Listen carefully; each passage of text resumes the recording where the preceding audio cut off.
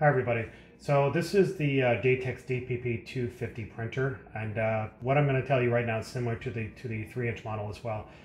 But this is how you find out if the printer is actually compatible with the iPhone devices. Every one of these printers are compatible with a Android device, but only certain models of the DPP printers and the latest models are actually compatible with the iPhone.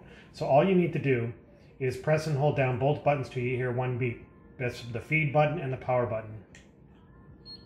And let go. And then wait. It's going to print out all the information about the printer. And on the line right here that says BT address is a series of numbers. And on the screen right here that I'm showing you, if it's any one of these numbers in the first part of the Bluetooth address, that's how you know if the printer is actually compatible with iPhone devices. If anybody has any questions on that, let me know. Thank you.